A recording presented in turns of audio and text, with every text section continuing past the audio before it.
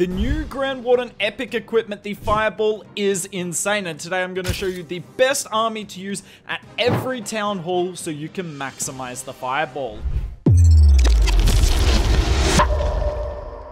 Let's start at Town Hall 11, and we're going to come in with a P.E.K.K.A. Smash, starting off with a Warden Walk. Now, why the Warden Walk? Because it best maximizes the Fireball hero equipment. How does it do that? Well, you can Warden Walk slightly far into the base, so you can maximize that Fireball, but then you can pull your Warden out and direct him into whatever's left of the base with the rest of your Smash troops. Now, I have put down 2 Earthquake there, don't worry, I'll talk about that in 1 minute. Quickly, I'll talk about the Flame Flinger here. Flame Flinger alongside your Warden Walk. However, if you don't have the ability to get donated a Flame Flinger and you don't have the raid medals, you don't really need a Siege Machine. It is Town Hall 11. You can make do without it. Just figured I'd put the Flame Flinger in for this video. So we're coming in with the Warden Walk here, and I'm going to pause it. So, right here, the goal of my Warden Walk is to get rid of the defending clan castle. Not only does it set an elite funnel, but it means I don't have to bring a poison spell, as you can see, and that is really handy to not deal with the defensive CC troops. But you need to think about, when you do this, what building you want your Warden ability to target. What do I mean by that? Well, keep in mind the Fireball will target the closest defense. So for me on this hit, I wanted my Fireball to target this Expo. 1, because it's close enough to the CC that it will be in range of the Fireball, but 2, it's not so close to the CC that we're going to pull it, because if I click on the CC here, you're going to see my Warden's going to get pretty close in range to it. So yes, you obviously want to pick defenses that are close to it, but not too close, otherwise you're going to pull the CC anyway, and it's all pointless. Now the range is 6 tiles. This is easily 6 tiles, or I should say the radius is 6 tiles. This is easily within that range there, so no problem. So the Warden's going here, and have a look. So my Warden is targeting the gold storage here, but keep in mind the Fireball targets the closest defense. So I put that on, and bam, we've cleared out the core. So we're going to start with the P.E.K.K.A. Smash on the right side, King and the Witches on the top. Now, it's worth noting one thing. So in all of the attacks today, I will be using the maxed Fireball for that Town Hall level. I know a lot of you, when you get this equipment, won't be able to max it immediately. So in terms of how many Quake spells you have to use, that might not be the same as in the video today. But in terms of at Town Hall 11, if you have a max Fireball, you need 2 Earthquakes to finish off the Eagle Artillery, you need 1 Earthquake to finish off the CC, and you need 0 Earthquakes to finish off Expos or Multi-Inferno. So I brought 2 Quakes in this attack, and that was a mistake. I only needed the 1. Now, one question you might all ask is, why aren't I bringing Bowlers in this attack? I definitely could have brought Bowlers in it, but Bowlers are the sort of troop that need the Warden ability, because if they get in trouble, you pop the Warden and they stay alive and hopefully get the healer switch. Whereas when you don't have the Eternal Tome, those Bowlers are infinitely more vulnerable. Same as the Life Gem. We don't have either of them, so the Bowlers are quite vulnerable. So I decided to bring 4 P.E.K.K.A.s, and whilst time is an issue here, because the P.E.K.K.A.s are not quick at getting throughout the base, the Warden Walk is still generally quite quick with the Rage Gem and with the Fireball DPS, and the P.E.K.K.A.s refuse to die. They do not need the Eternal Tome. They have enough hit points, and that is going to be a common theme throughout the day.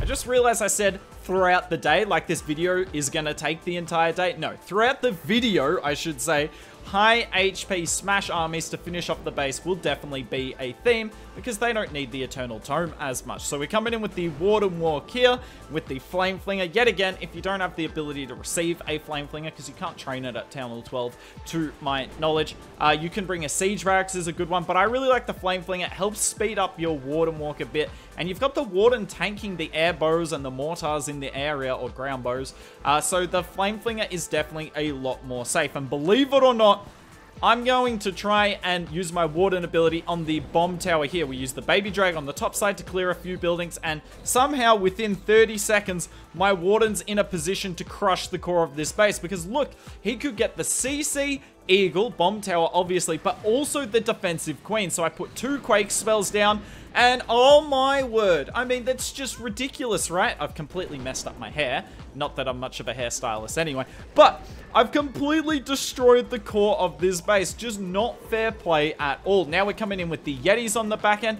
P.E.K.K.A.s and Yetis are probably just as strong in this army at Town Hall 12. I just decided to bring something different from the first attack. So we got the Yetis coming across here. And what I love about the Warden Walk is the only spell I used on the Warden Walk was the Earthquake spell. Now, at Town Hall 12, to get the Eagle Artillery down without the Warden targeting it himself is 2 Earthquakes. To get the CC down, it's 1 Earthquake. Then to get any other defense down, you don't need an Earthquake at all, which is why I can see this being so ridiculously strong at Town Hall 11 as we saw in Town Hall 12, because you don't need an Earthquake if you're just going for, say, the defensive Expos and Infernos. However, I still think the CC is the best target to get with this. Now, unfortunately, this smash doesn't go that great. A lot of the Yetis go to the outside of the base, but it doesn't really matter. The Flame Flinger cleared out a ridiculous amount of base. We have the Hogs come out of it. I like Hogs at Town Hall 12 to come out of the CC. Gonna come and clear up the rest of the base. Kind of do what the Royal Champion does at the higher Town Hall levels. I've still got a Swag Rage. I've got a Queen ability as well. I mean, this base is completely wrecked. Now, don't get me wrong. The base layouts you see in this video aren't necessarily going to be the strongest ones ever. It's just the best ones I could put together quickly for this video. But there are plenty of layouts with the CC and the Eagle set up exactly like this, so I can see this being used game-wide.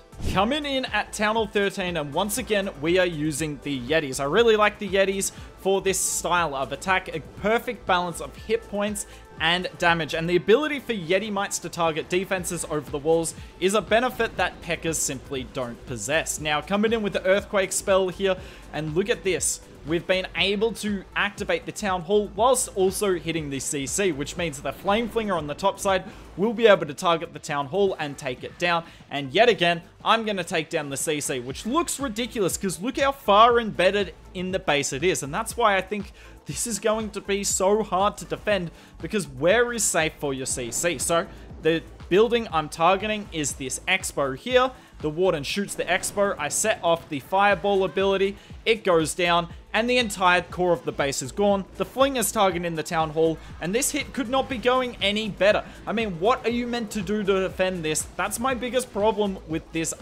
this strategy at the moment.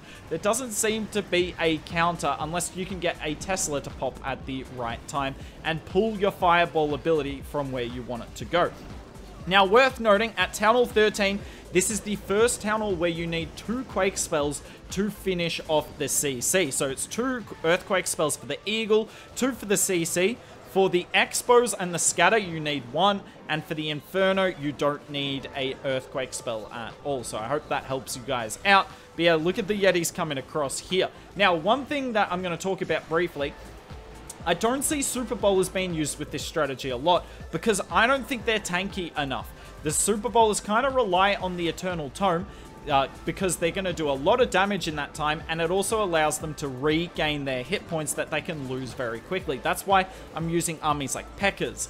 Yetis, you're going to see me use Titans and Root Riders in the future because they don't rely on the Warden of the Eternal Tome as much. They're just tanks for your heroes, and I tell you what, heroes are so strong at the moment that they're going to finish off the base easily. I swagged so much there. As I alluded to in the last attack, we're going to see E-Titans used here. E-Titans are great for this army. One, because you're going to have plenty of rage spells to speed up the Titans, but 2, the Titans don't rely on the Eternal Tome.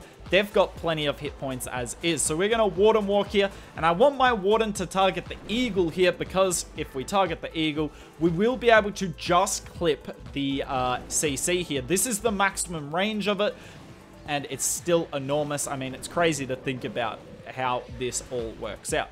So the Warden Walk coming in here. Now, I've got to get through a lot of buildings, but the Warden is so quick, especially when you pair him with the Flame Flinger. Yet again, using the Flame Flinger in this army. When you pair him with the Flame Flinger and a Baby Drag or 2, you can make these Warden Walks that look like they should take forever happen quite quickly. So the Warden's spreading off a little to the side here, but as soon as he comes in We're going to get him to target the Eagle.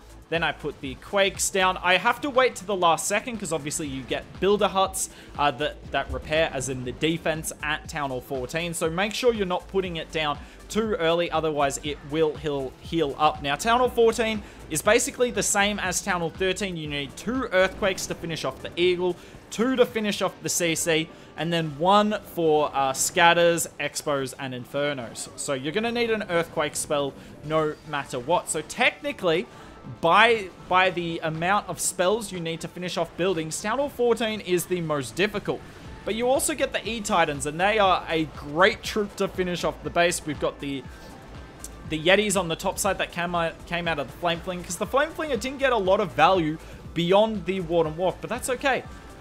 All I need is my Warden Walk to get the value. I'll assist that in any way possible, and the rest of the base will go down. And I'm currently sitting on a King ability, a Queen ability, 2 Rage spells. I definitely didn't need my Royal Champion, but I put her down anyway. And we've got a bunch of cleanup spells as well. I mean, how are you meant to stop this? How are you meant to stop this? I've done it on a whole bunch of different style of bases today. There's always going to be a way to get to the CC. Maybe in the future, we'll see people baiting the defensive CC. I don't know. It's a really weird thing to think about because I don't know how you're meant to stop this. Maybe in the future, they'll do kind of what they did with the lightning spells. That they cannot take down the defensive CC. I don't know, but for now, I'm going to take advantage. Coming in at Town Hall 15 here, once one of the toughest Town Halls in Clash of Clans history, or at least since Town Hall 10 dropped so many years ago. Now easier than ever, and partly in thanks to the Fireball. To be fair, mainly thanks to the insanely massive nerfs that it got at the end of Town Hall 15, but the Fireball can be a contributing factor as well. And I'm coming in with the Root Riders here. Yes, they did get a nerf, but they pair perfectly with this because I don't need to bring any jump spells, which means I have so many other spells that I can bring. So the Warden Walk's coming in on the bottom here. Yet again, I'm going to try and pop my Warden ability on the Eagle because if I get this right, I will clear out a massive amount of base. So the Warden should target the Eagle next. I put the 1 Quake down. I mean, that's ridiculous. The only reason that Inferno didn't go down is because I slightly missed my Quake spell, although I don't know if I could have got both Infernos, but still, that is a ridiculous amount of base to get down with 1 spell. Now, at Town Hall 15, you do need 2 Earthquake to finish off the Eagle, but I knew my Warden was going to target the Eagle anyway, so I wasn't worried about bringing the 2nd Earthquake for him. And now the Root Riders are going to open up the base. I'm bringing in a lot of Super Barbs with this army. That's why I've only got 5 Root Riders, because as long as the Root Riders and my heroes go in the base, it's almost impossible to fail. So we got more Super Barbs on the top side here. The Root Riders still super tanky, not as tanky as before, but still tanky enough, and I just need to wait long enough for my heroes to take out the core. The Root Riders deal with the Monolith in the center, and now there is nothing left to deal with. I've got the Flame Flinger on the bottom side. I forgot to deploy it during my Warden Walk. Oops. I mean, what can you do? I could have used any Siege Machine here. Probably didn't need the Siege Machine at all, to be honest. King ability has been used. Have not used the Queen ability, and had not deployed the RC, and I have a heal spell, 2 rages, and an invis left. Yes, I have 7 swag spell space here. You don't see that too often, and a swagged Royal Champion. I can't remember if I do try and swag it or not. I guess we'll see in a second. My Queen's trying her best not to shoot the defensive Queen, which is a little bit annoying, but she will come back here, and this is... Look, don't get me wrong. I'm probably pretty good at the game, but I'm not this good at the game. And the thing that you guys might not believe, but I'm telling you this, it's true. Only one of the hits I failed today. Every other hit you're seeing here is a fresh hit, and it goes down this easily. What are we meant to do? For Town Hall 16, I decided to do something a little different. I'm going to do the attack live for you all so you can see me in action. Now, we got the CC on the top side here, but I don't think that Expo is in range of the CC, nor the multi-archer tower. We could go for the sweeper with the Warden Walk, but I don't know. Nah, stuff it. We're going to go for something not the CC, just to show you guys how broken this is. You don't even have to take the CC down. So if I land on the bomb tower here, yeah. Have a look at this. So, 1, 2, 3, 4, 5. If I land on the bomb tower here, I should be able to get Scatter, Poison Tower, Ricochet Cannon, Expo Queen as well. I mean, that is a ridiculous amount of value and will set a good funnel. Worth noting, at Town Hall 16, when it comes to the Quake spells, the Eagle needs 2 Quake, everything else needs 1. However, the Ricochet Cannon will barely go down, so you do not want the Builder Hut to be able to heal it.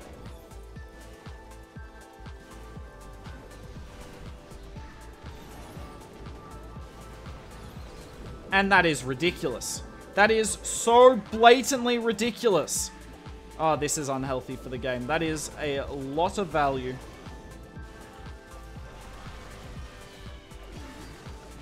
That is a lot of value. So I'm setting the funnel. Hopefully my P.E.K.K.A.s go outside the base. I don't think I got what I wanted. No, everything's going in. Well, these wizards better set an amazing funnel here. Otherwise, all my troops will go out. Ooh, 1 P.E.K.K.A. went out. Beautifully done there. And we're looking okay. I've still only used the 2 Earthquake spells. I mean, isn't that stupid to think about? So this Poison Tower goes off. We've got the Raged Healers. So none of our troops are dying. We have the Defensive CC come out. But this is why I bring the Titan in this army. So you can see I've got the Titan there. Just in case I don't go for the CC. Besides, a Titan's never done bad for an attack anyway. I'm not going to complain about having it. Tornado's been a bit annoying, but this is why you love having higher hit point troops, because these Root Riders are getting a little bit wrecked here, but that's okay, because they've got so many hit points that it's not really going to matter. King ability going off. He's going to be able to tank that Monolith beautifully. Hopefully the Monolith gets distracted by the Skellies, and that right there should be a Clan Clash triple. I'll put the Wizards down. Yeah, stuff it. We'll put a Baby Drake down over here. Yeah, this base is completely and utterly wrecked. Now, it's worth noting, as I said earlier in the video, every bit of hero equipment I used today was max for that specific Town Hall, and you might not have that. But have a look at how many spells I've swagged continuously throughout this video.